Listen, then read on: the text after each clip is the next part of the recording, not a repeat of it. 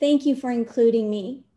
Thank you, Catherine Watson, for including me in the All About Dementia Senior Resource Conference in Houston. I'm Jean Lee. I'm the author of Alzheimer's Daughter, a memoir about both of my parents being diagnosed with Alzheimer's on the same day. Those words sound shocking, and it was shocking, but it wasn't unexpected. At the time that I went through this journey with my parents, I was working full-time as a third grade teacher. My sister, my only sibling, lived 1,000 miles away. She in Florida, I in Ohio. That sounds like a recipe for disaster, but in honesty, we grew a stronger relationship during that time. She was the person I called every time I left mom and dad's house.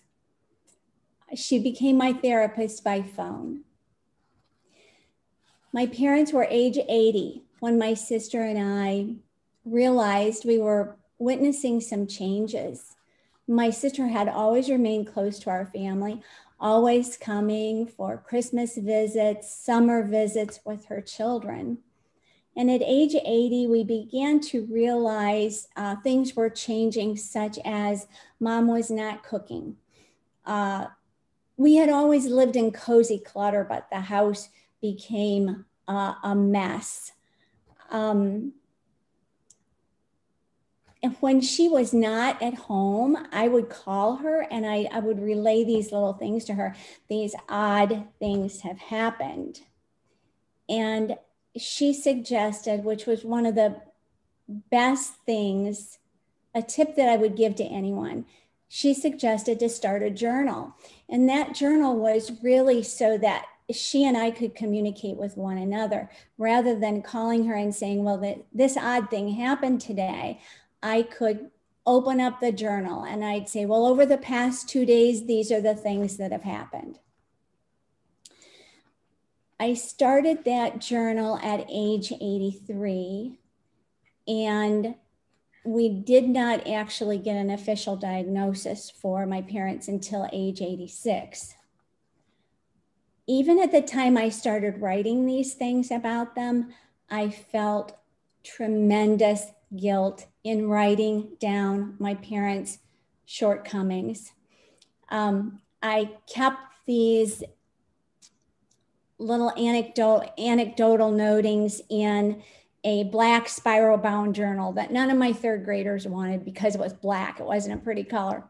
And I think I chose the color black because I felt so bad about documenting what I was writing. In fact, I want to write to you what I put at the very beginning of the journal. This is a journal of the aging process of Ed and Ibby Church, started when they are age 83. I feel pain, sadness, and guilt as I begin entries because my parents have given my sister and me life, faith, and everything we need to become self-sufficient women. I document only to show a progression that may be helpful for the purpose of medical diagnosis and for decision-making related to our parents' safety. Now I want to share my screen with you because I've created some slides that will help focus us in my talk.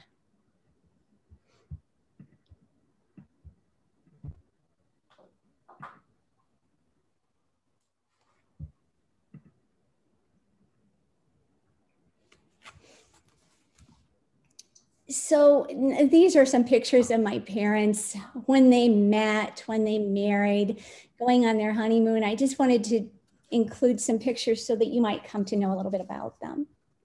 So I've spoken to you about the initial changes and about keeping a journal. And what I didn't know in starting that journal was that it became a major factor in their diagnosis. At the time I started keeping it, we were meeting just with a regular internist, but eventually we were led toward other doctors. And when we got to a gerontologist, they wanted to see that journal because it was evidence to them of what was happening and frequencies of what was happening. In addition to that, my sister was able to email with the doctor behind the scenes. And that's something I would suggest to any of you who are seeking a diagnosis, in addition to keeping a journal. If it's very hard to talk about these things in front of your parent when you're sitting in an appointment. You love your parent and you feel like you're betraying them when you talk about these things.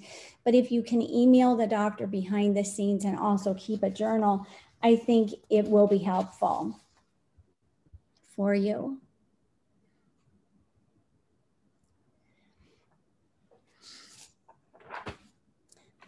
Secondly, my second slide here is about moving them out of their home.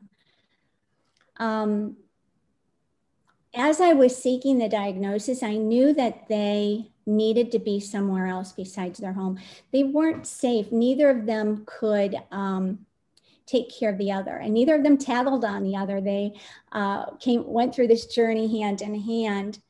So I had checked out some care communities behind the scenes and had settled on one that I thought would work for them, and had taken them to visit that care community. And at the time I did, I remember them being so reluctant. It was like pulling two puppy dogs along on a leash, and they had their brakes on. They did not want to be there, even though the care community had tried to introduce them to healthy living people there. They did not want to move away from their home. I would say that the clean out of their home those were just the darkest days for me. And for any of you who are in this position, you understand completely. My parents were World War II, Depression, post-Depression era savers. They kept every butter tub, every Cool Whip container, every mismatched lid. Those were all in the basement. They were shoppers who loved to bring home a deal. Many of the clothes in their closets even still had tags on them. They shopped for groceries Mom would go without a list, and she'd just buy things that were familiar to her. And I think when I cleaned the house out, it was a small ranch house, and I found 34 rolls of aluminum foil there. Every school project, every report card I'd ever received, and my sister had, these were in the basement, just molding away in the mildew there. Driving them away from that home was gruesome. And I'm telling you this, many of you know this. You know what I'm saying when I talk about driving your parents away from their home. I worked every night after work for 6 months. I would come to their house after work and continue cleaning through that house to have it sold in 6 months after I moved them, because we needed the proceeds from the sale of the house to sustain their living in a senior care community. I would say that they probably lived in that community in an independent apartment for about 2 years. And then there were some health issues that happened that we needed to move them into assisted living. They needed medications, they needed help getting dressed, help to get them to mealtime on time. And I think their stay in assisted living lasted about 6 months. And at that point, I received a call from the community saying they needed to meet with me. And as a teacher myself, I just had a very foreboding feeling. It was like being called to an unscheduled conference for your child at school. And those don't happen for good reasons usually. And so the meeting I attended, there were 6 professionals from the care community and myself, and my sister was on the phone remotely. And they told us they just could not keep our parents in that community anymore. It was not safe for them. And that was just a blow, because my parents really had acclimated quite well to that community. At the same time, though, I really admired that care community for being so honest with me and wanting to keep my parents safe. I tried to make it work just a while longer by hiring a caregiver to come in for them. And I don't know, some of you may have encountered this, but that did not go well for me to have a caregiver there with them, because I think my mom felt as though her turf was being violated and she did not want someone else trying to care for my dad and for her. So that only lasted about a week, and then we had to move them to another facility that had a secure memory care unit.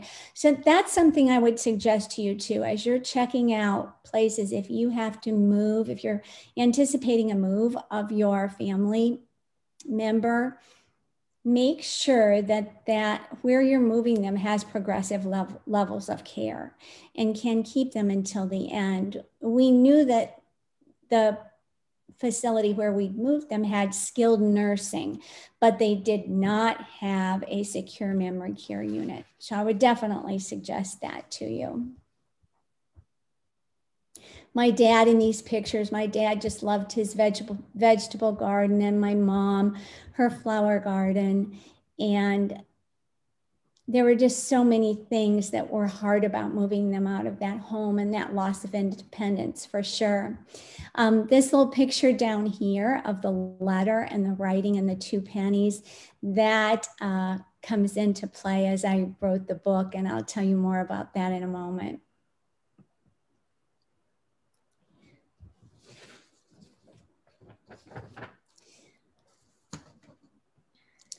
Caregiver guilt. I don't think there is anyone who escapes this. I felt so guilt-filled throughout the whole process, moving my parents out of their home. These were the people who had given me everything in life. They had given me every advantage in life. And I was slowly taking every bit of everything away from them, taking things away from the people who gave me everything, not only things, but just their independence, stripping them of all of that slowly, slowly. I think as a family caregiver, you understand that every day you feel like you're taking more away. So how do we ever move past the guilt of that? And I think that's what we really want to talk about today. I'm sharing my journey and the things I've learned through that journey, but how do we move past that guilt? So if you could take just a moment and maybe think of, in your mind, the top 2 things that cause you guilt in your caregiver journey. I'll just be quiet while you think about that for a moment.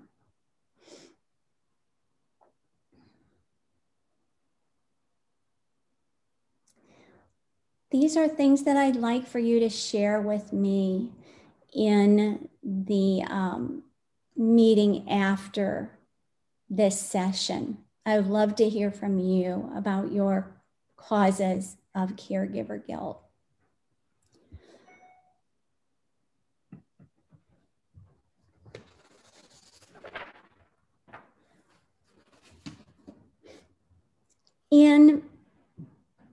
in every journey, I think we only survive by looking for silver linings. If we don't look for the silver linings, we never recover. For me, during that gruesome time of cleaning out the house, there was a huge silver lining. And I don't mean to sugarcoat this, because every night that I went to that house after work, it was gruesome. There were so many memories there, and I was disposing of them. I couldn't bring those things to my house. Very few of them. I brought my mom's dining room table and, you know, a handful of other things, but there's a limit to what you can keep. So it was a very gruesome time. I wished in all of these things that they had kept, that they would, you know, wouldn't it have been nice if there were just the memories attached to them, you know, with tape or a paper clip or something, so that I would know what meaning these things had. However, when I was cleaning out a closet in their house, I came across a box that I had never seen before. It was a little gold box, had like gold foil on it. And I heard some jingling in it. I opened it up, and they were my parents' love letters from World War II. And they were all neatly stacked in this little, it was a Hallmark box, neatly stacked like little files in a file cabinet. And the jingling was my dad's dog tags on the top of those letters. And I took that box home, and my sister and I moved that box with our parents, each place that they had to move. And our parents would look through those letters. And my sister and I thought, we have no right to look at these. They were not written for our eyes. My mom died a year before my dad. And after my dad died, my sister and I stood over my trash can and actually dumped those letters in, because we thought they were not meant for our eyes. We're not going to look at them. And then my sister took one out and started peeking at them. She said, let's just peek. And those letters became the chapter beginnings in Alzheimer's Daughter. And so I feel like for me, a huge silver lining was that I got to tell this story, and their words exist in it as well. When I began to write Alzheimer's Daughter, it was really written just for my family, so that my sister's children and my children would have a history of Alzheimer's in our family. But I joined a local writing group to help me write it well. And they said, Jean, this has a larger scope than your family. And they encouraged me to publish it.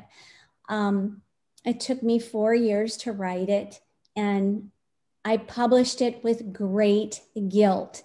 In fact, when I pushed the publish button, I really felt like I could be struck by lightning. I'm not kidding on that, because my parents were such private people. And I was so filled with guilt from revealing personal things about our journey in this book. Only 1 week after my mom died, when I was sitting with my dad, he said to me, he said, where is that woman I admired? And he couldn't even remember my mom. And at that point, I thought, okay, this may be a story that can help others. And that helped me be brave enough to publish it as well. You know, at one point, I remember another silver lining. There came a point, and there may in your journey as well, if your parents come to not recognize you or know you or be unable to speak to you, I just took them smiles. It was all I had to give at that point, was my smile to them. And you can see from these pictures that they always had a smile back. I was very lucky in that they retained their pleasant personalities. After my book was published, as I told you, I published it with such guilt that I really hoped that it would just grow dust and mold in Amazon's basement. But part of the healing process for me, and we all need to find our own healing process, was connecting with other writers who had also written about Alzheimer's. I am a reader. I've always been a reader. I've always solved problems by reading. So when I was in the midst of this journey with my parents, I read everything I could get my hands on. Anyone who was willing to share a personal story about their experience with a loved one with Alzheimer's and dementia. And so without knowing that, these people had helped me in my journey because I had read their books. And it ended up that I sent my book to Marianne Shuko, who's the author of Blue Hydrangeas. And I asked her if she might read it because I was getting some kind reviews, which shocked me. I really thought when I published it, people would say, oh, you're such a bad daughter for publishing these things. But I was getting some nice reviews, and Marianne Shuko had written this beautiful book. And she said, Jean, this is a lovely book. Would you help me promote other works like this? And who else have you read? And I told her that I had read Vicky Tapia's book, Somebody Stole My Iron. So we reached out to Vicky, and we started with a mission of gathering books written from personal experience with Alzheimer's and dementia for the purpose of supporting those who are currently on the journey. And that vision became allsauthors.com. We started All's Authors in 2015, and now we have over 270 authors writing for us. We feature their books. We feature a new book each week. So we have books written by adult children like me, by spouses, by grandchildren who are caring for a person with Alzheimer's and dementia, for children, for teens, books written about family conflict, books written by professionals who are caregiver guides. But every book that we feature has to be written through the viewpoint of a personal experience with Alzheimer's and dementia. And so to conclude, I would just like to point you toward allsauthors.com as support for your own journey, whether you're a family caregiver, whether you are a caregiver working in a long-term care facility.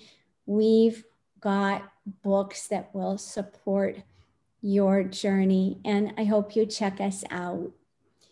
In conclusion, I'd like to just say that things that I would pass on to you for your journey that I think could be helpful for you are, first of all, to stay connected to your family. And I know that's not easy because not all families get along, and you may be the person giving the care, and your siblings may not be supportive of you, but try as much as you can to keep your family informed about what's going on with your loved one.